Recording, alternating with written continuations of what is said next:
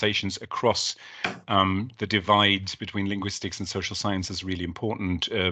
Jonathan has mainly worked in the framework of governmentality and published a book on varieties of resilience in that context, but also something on well-being, resilience, and sustainability. So we are very excited to have him here. And without further ado, I pass on the floor to you. Great. Well, thank you so much for inviting me. It'd be very interesting because for the reasons you've just said, the interdisciplinarity of this, to see how well this works. So on the face of it, if you look at my title and the mention of liberal international order, it looks like I'm an international relations scholar. But there are many caveats to that. I've kind of ended up in international relations by accident. And I don't know, now people say, well, why don't you go and do sociology or philosophy? But actually, I think the main interesting questions in the world are to do with international relations. But my approach to it is different from the kind of mainstream IR approaches. And you'll see throughout this presentation, perhaps you'll see, that there tends to be this divide between a realist and a liberal approach to international relations, which I don't buy into at all. So my approach is much more sociological, and hopefully that will come across in the presentation. So although it looks like this is IR, I think there's enough cross-disciplinarity to this, hopefully to keep the audience on board. Okay, so resilience, sustainability, and crisis of international order. What does that mean? That's almost like an essay in itself.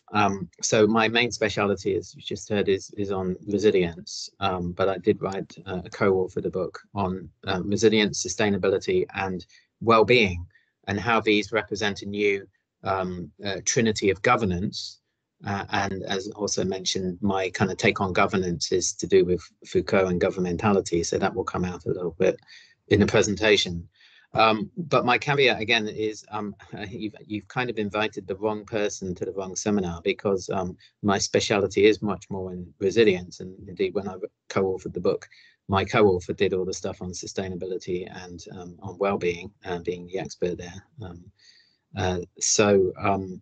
I will try and talk as much as I can about sustainability and well-being, but I think hopefully when I'm talking about resilience, you'll see the connections with sustainability anyway. I've also done some work on discourse. I edited a book on realism, discourse, and deconstruction, which basically takes a philosophical realist approach to deconstruction and discourse analysis. And you'll know that there are quite strong connections between critical realism, scientific realism on the one hand as a philosophy, and critical discourse analysis on the other hand. So I've worked with people like Norman Fairclough and Bob Jessup on those kinds of issues. So hopefully that will also come out in some of the discussion, although again, my primary identity is not as a discourse theorist either. It's as a IR person who studies resilience. So let's see where we go with this. I've spent too long talking already about the framing of this, but you can push me in the questions if you want me to go into more detail about some of those connections. Okay, so liberal international order and the various problems it currently faces. So if you read The Guardian or any kind of concerned newspaper, you'll know that the liberal international order is something about the kind of norms and values of international relations, and that this is somehow in crisis, and it's in crisis internally and externally because it's facing challenges from countries like China, which are not liberal countries, and it's facing challenges from people like Donald Trump from within, who are not liberal politicians.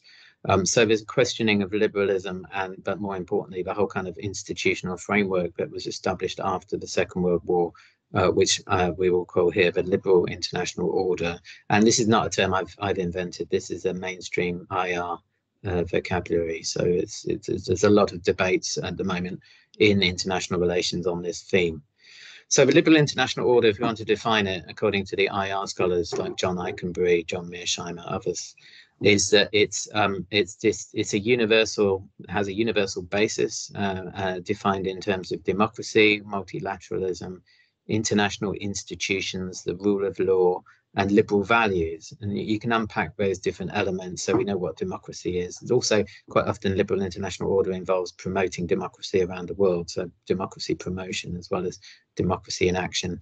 Multilateralism between different countries, reciprocity and interdependence of nation states, international institutions which help to manage that reciprocity. So EU is the one I'm going to focus on here. But we could talk about NATO, we could talk about World Trade Organization, UN, or a number of these institutions.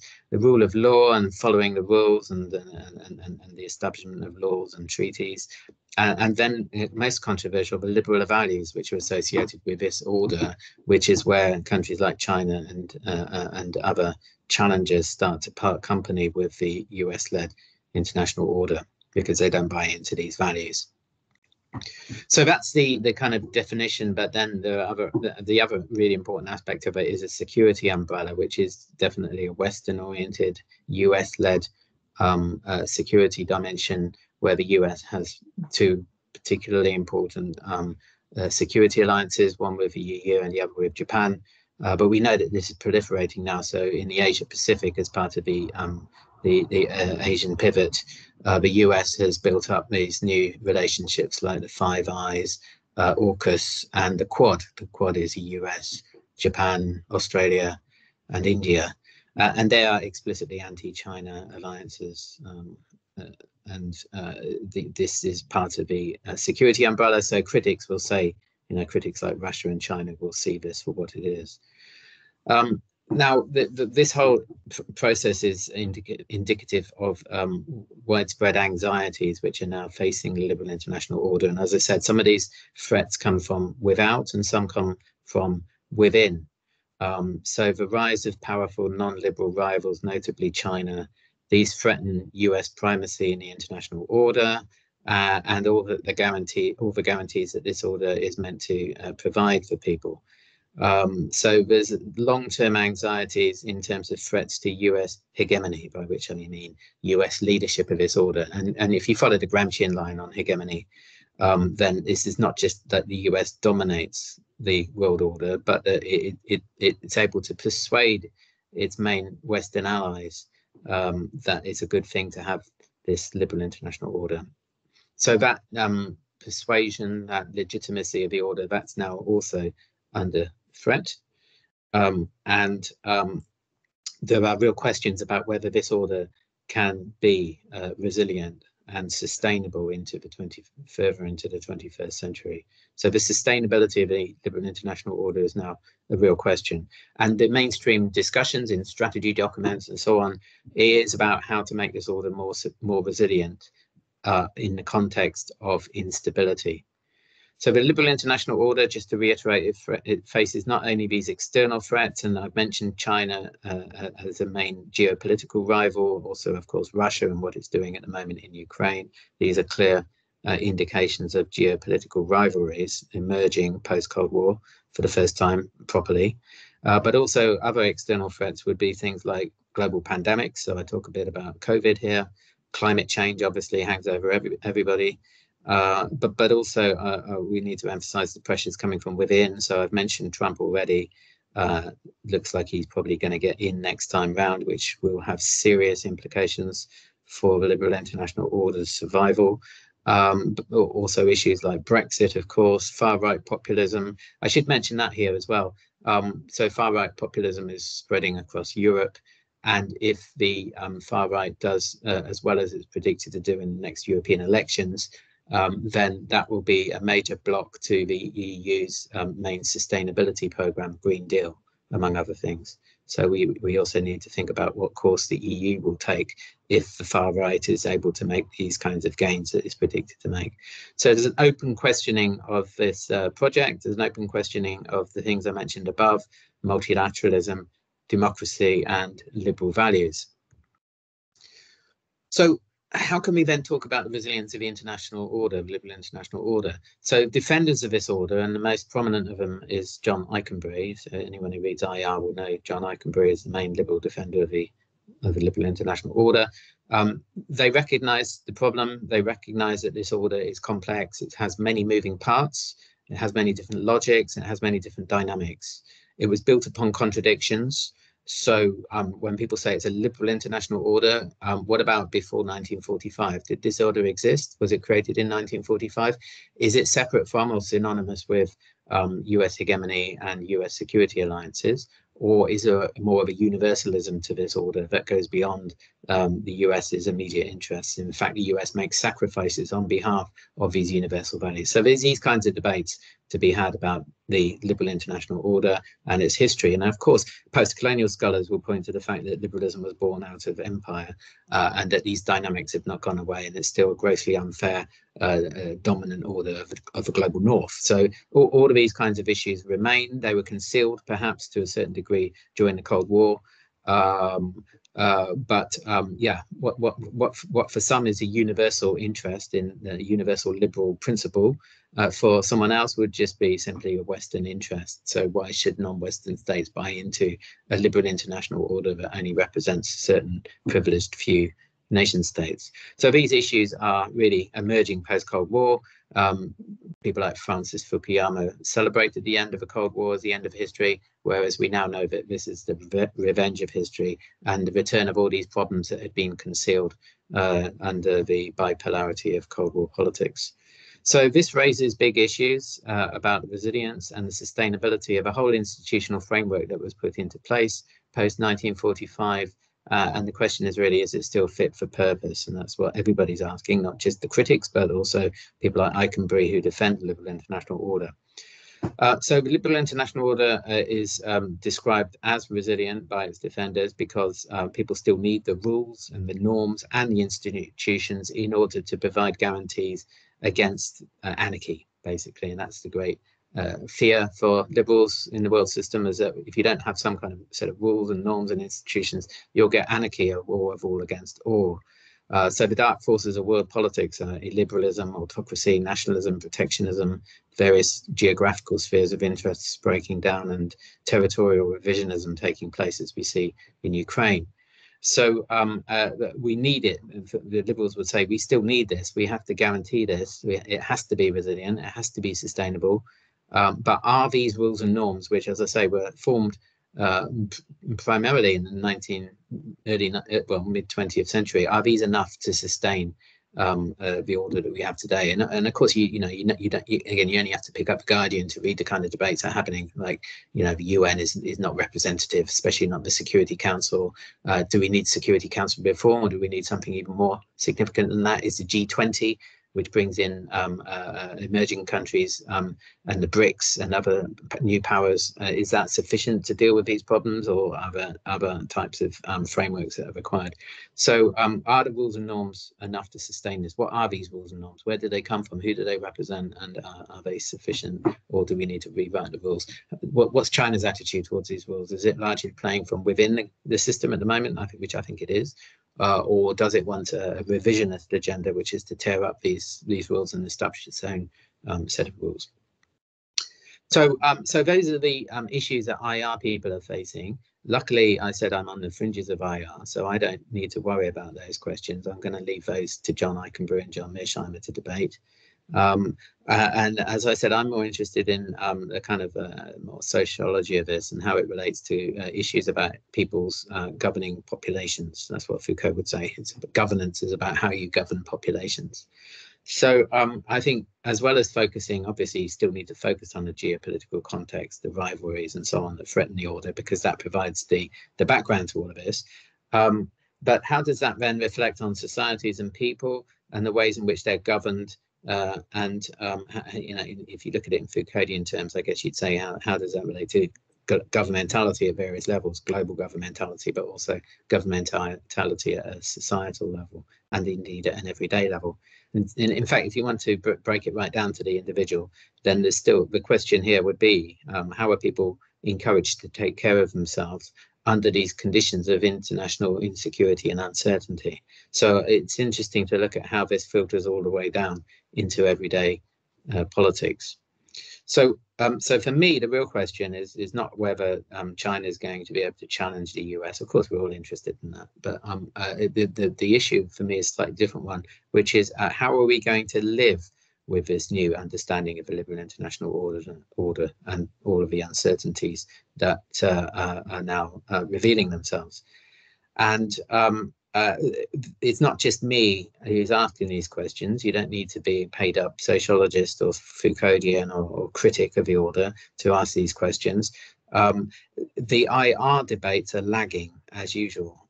There's many jokes about international relations. It's like someone said it's like an antiquated fairground attraction where the appeal of it is it's like 20 years out of date, but it creates a sense of nostalgia, and people think, oh, were they really talking about those issues in those days?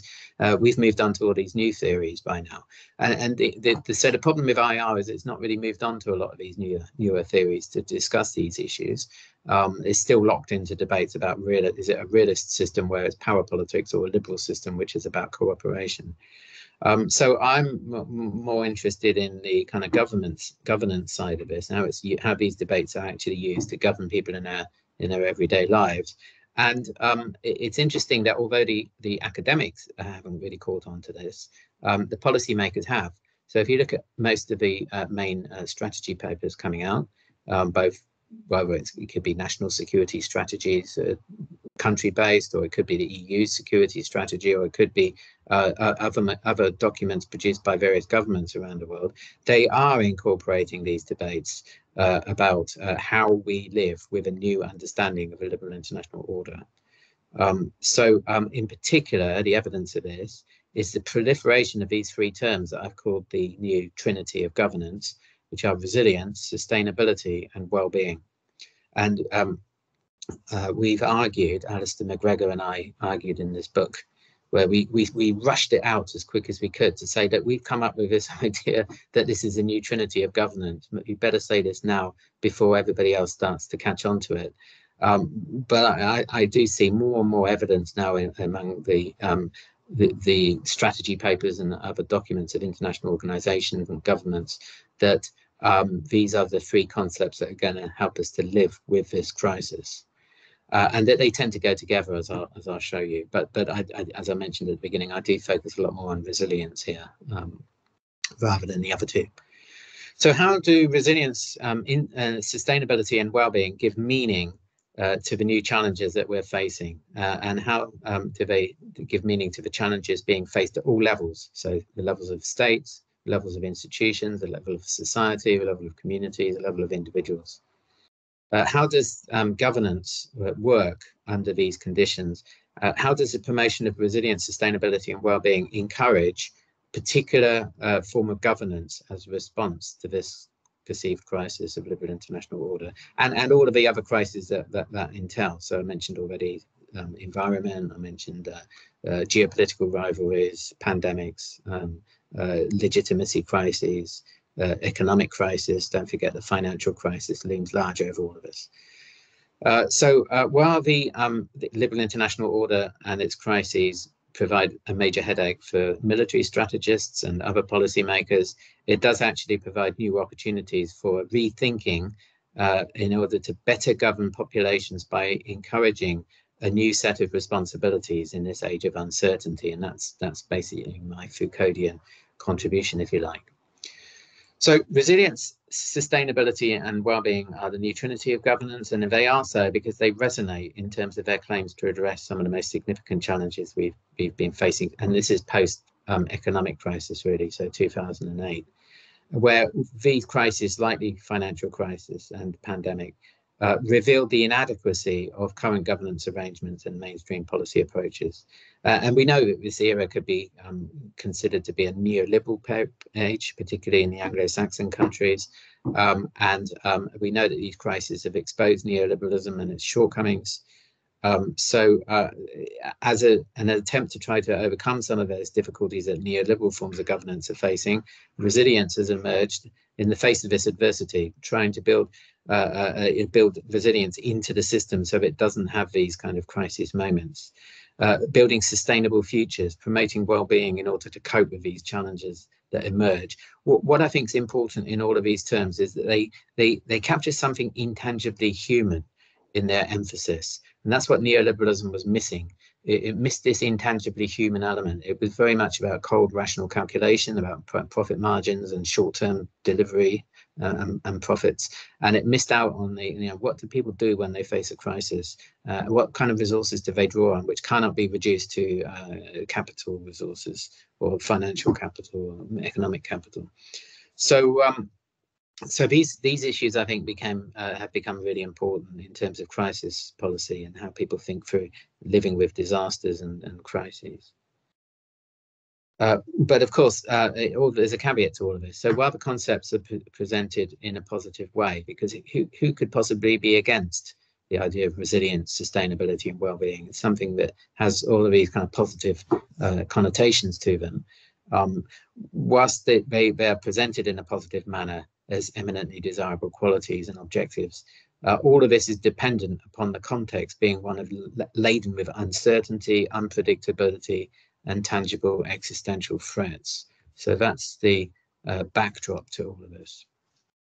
So I've argued that this represents a form of governmentality, that neoliberal governance operates through processes of individualization, use of market mechanisms, and the responsibilizing of human conduct to encourage self-governance effectively.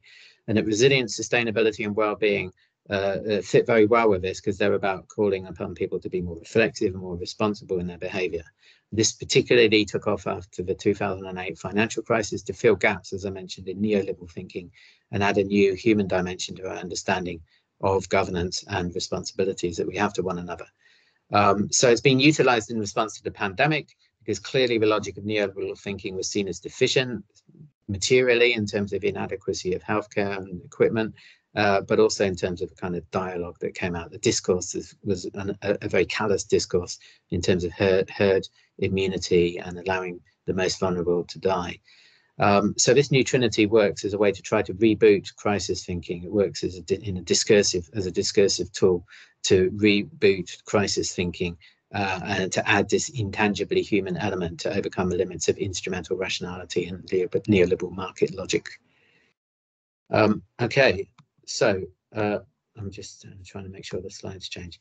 So all of that is discursive in my view. So I'm kind of saying that don't worry about the geopolitical rivalries. It doesn't matter that much whether it's going to be China or America who comes out on top here. Of course it does. But the discourse has a kind of life of its own as well. But discourses don't even have to be true, as long as they operate in a certain way to encourage certain types of behaviour.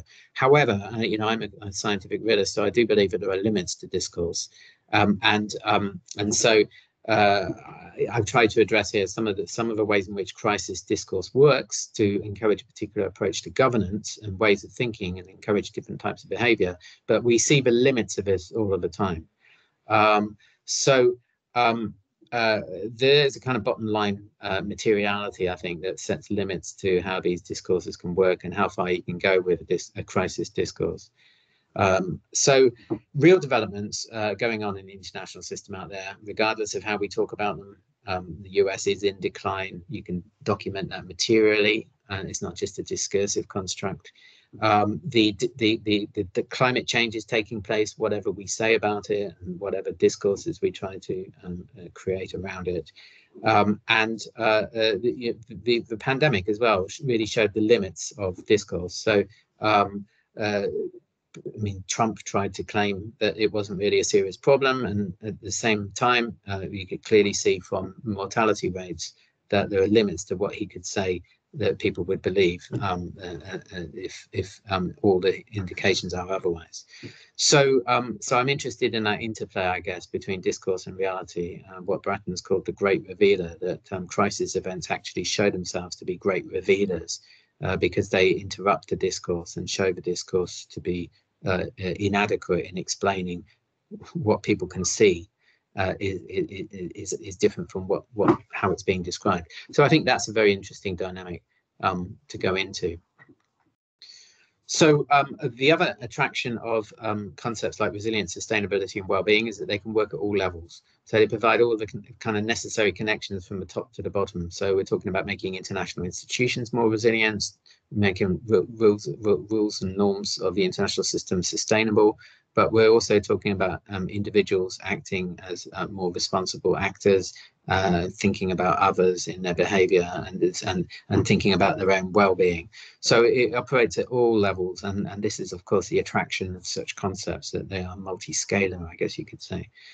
However, that presents big problems in terms of where this takes us, because it inevitably produces tensions, I think, in terms of where the focus should be. We have more continental ideas, and I find that particularly when I look at EU discourse, more continental ideas in terms of societal resilience, a whole of society approach, social solidarity, which you'll see a lot in EU documents, and then more Anglo-Saxon notions of individual responsibility and self-governance. Don't forget the British, Margaret Thatcher, who said there's no such thing as society. And there's definitely the case that if you read resilience discourse in the US and the UK, it's very much based on private sector and individual responsibility. So that means an issue, because if the EU is going to adopt this discourse of resilience, then there's a clash between the universalism of its own classical liberal values, which it promotes as a normative power, and the more pragmatic approach of neoliberalism, which is not universal. So this is then being incorporated into national security strategies. Since I don't have huge amounts of time, I'll skip that one, but you can have a look at the slides if you get a chance, how they're starting to include these approaches in their arguments. But this next slide also represents the same argument, that it's being built into international institutions now, that we're talking about the importance of sustainable and resilient international institutions and rules. We're talking about how organizations like the EU and NATO, and if you look at NATO, you'll see the same kind of arguments that you'll see in the EU documents, how they see their identity bound up with defense of a liberal international order, its rules and its norms, but also how they're looking for purpose and a continuation of a project which they recognize as being under considerable pressure. So how do these different organizations incorporate resilience and sustainability into their global governance agenda? How is well-being incorporated, for example, through things like the Sustainable Development Goals? But also, what sort of things do we need to question? So the more that resilience and sustainability and well-being enter into the international agenda, the more actually, paradoxically, there's a questioning of some of the things that have traditionally been committed to, such as democracy promotion, human rights, and other what are seen as being overly ambitious liberal international interventions. We know that the liberal internationalists got their fingers burnt in the 1990s when they thought that they could do all kinds of humanitarian interventions, which all went badly wrong. And the service is partly responsible for this pragmatic turn away from liberal universalism towards basing your interventions on your own strategic interests. So if you look at, say, EU documents on this, then resilience thinking definitely represents a shift from universal liberal values to a more pragmatic approach. And this is in line with the challenges I mentioned already, geopolitical rivalries. Why would you go and promote resilience, sustainability, and well-being around the globe when you really need to be concentrating on what's going on your borders and making those societies more resilient for geostrategic reasons? So, so these kinds of issues are emerging in the discourse. So I pick up a case study here. I look at the EU, and I realized I've got the wrong slides up here. They work very well until this point, and then I've got the draft version here. That's why you can see some black typing. But since I'm running out of time, I think that's not a problem. So the study of resilience in the EU, we argue in this case study, shows that it's now turning in on itself. And so this is an interesting discursive shift, I think we can note. That the concept began as a very ambitious concept. It began as a way of trying to encourage different actors to show responsibility, to act in a dynamic way, to look for opportunities, to be entrepreneurial in their way of tackling disasters and crises, and to turn disadvantage to advantage. So that's consistent, in my view, with a neoliberal mentality. It's a way of profiting from opportunities that might present themselves. And it's an individualistic approach, which says that we work better when we work as private sector individuals, as private corporations, and that we try to limit the role of the state. So that discourse has incorporated itself into the EU's various strategies, and the EU is looking for different ways of doing things. But with it comes a whole set of connotations which are problematic for the EU, because it's tried to set itself up as a normative actor that does universal liberal things. So the appeal of resilience initially was that it could represent a kind of ambiguous way of thinking about new challenges. You didn't have to, if you said you were thinking about resilience, you didn't need to commit yourself to a particular way of thinking about the world. It could mean all things to all people, depending on who those people were. So deliberately introduced into EU strategy as a way to bring different groups together, so that the UK at that time would be thinking in terms of individual responsibility, the private sector, and neoliberal forms of governance, whereas the Germans would see resilience as a societal resilience, robustness, and protection. The French would see resilience as a form of social solidarity. And the Germans and the French would link it in much more closely with sustainability, I guess. So it was deliberately done that this concept emerged as a way to create a degree of ambiguity, deliberate ambiguity, in order to try to bring all these different actors in the EU together. And so we can see various tactics here being deployed. One option might be to try and fix a meaning to contested ideas. Another would be to increase the fuzziness and the ambiguity of concepts like resilience in order to fend off challenges. And a third one would be to actually do the opposite of that, to reduce the idea to a buzzword or a common sense framework, so we don't have any challenges and it becomes very straightforward in its meaning. Now, my argument is that in the face of all the uncertainty that we face, that resilience has actually shifted from being an ambiguous concept to being a fixed concept, a descriptive concept, even a buzzword. And that was a kind of paradox, I think, because the more that the term is being used today, the less it actually means. Although it's emerged in quite an exciting way in EU discourse in earlier strategy approaches, in the face of all these significant challenges of recent years, it's reverted back to being a very boring, commonsensical framing of the problems that the EU faces. And that is because the EU, as well as other international organizations who are doing the same sorts of things, cannot afford to have this kind of degree of ambiguity anymore in the face of various new existential challenges. So, as a scholar of resilience, I thought it was quite exciting at first to think that resilience was emerging as this new concept, that proliferating as a new idea in EU thinking. But I soon realized that actually the more it's being used, the less it's actually saying. And so if you read EU documents now, you'll see that resilience is everywhere in that discourse, but that it really doesn't get much beyond being a descriptive term. So that's the kind of broad discursive shift I think I wanted to argue for. I'm just trying to flip through here to find out. Yeah, I've really come up with the wrong with the wrong slide here. I guess I could stop sharing. Maybe that would make more sense. I don't know how much more time I should go on for though, because we need to leave time for questions, shouldn't we? So maybe what I could do is I could stop at this point.